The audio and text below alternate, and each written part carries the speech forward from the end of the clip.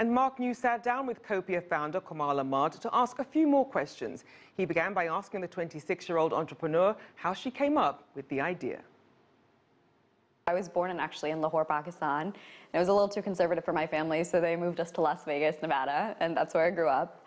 And then when I turned 18, I went to essentially like naval summer orientation to join the U.S. Navy, and then I started school at Berkeley.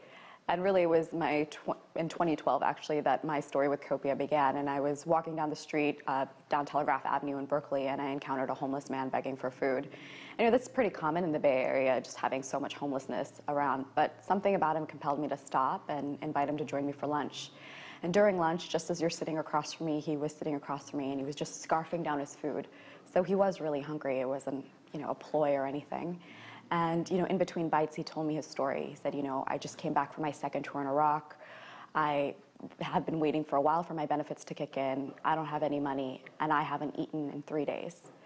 And so that hit me like a ton of bricks, because I was a few months away from deploying as an officer in the U.S. Navy. And so I'm looking at this guy who could very well be my future. He went from the battlefield of Iraq, giving the most selfless sacrifice he could for our country, just to come home to our country to face another battle, which was hunger and homelessness. And then to add insult to injury, right across the street from where he and I were having lunch, Berkeley's dining hall was throwing away thousands of pounds of food every day. And so it was this very stark reality of those who have and waste, and those who are in need and starve, and those two people right across the street from each other. And what I've realized over time is that this is not just emblematic of Berkeley, but something that is emblematic across the world. And I think that's why we deem it as the world's dumbest problem, because in a world of so much abundance, hunger shouldn't exist. And so, I decided that I didn't want to take my commission, and I wanted to serve my country a different way. Have you faced a lot of stereotypes in the Navy and as an entrepreneur? Yeah, definitely. I mean, my last deployment was 196 guys, 5 girls. I was the only Pakistani. Most of those guys have never seen a brown woman in their lives. But I think it's also something that really strengthened me, right? So people are always, as an entrepreneur or as someone who is very young in the military, people are always going to underestimate you. And really that's been a fuel to my fire.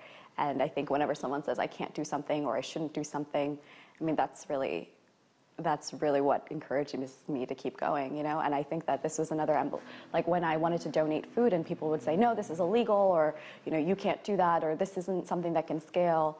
This is really what I want to prove them wrong, because this is something that we can solve in our lifetime. It's not a lack of food, it's a problem of distribution. Sounds like a great idea, but I'm sure many businesses are concerned that they might be sued. Right.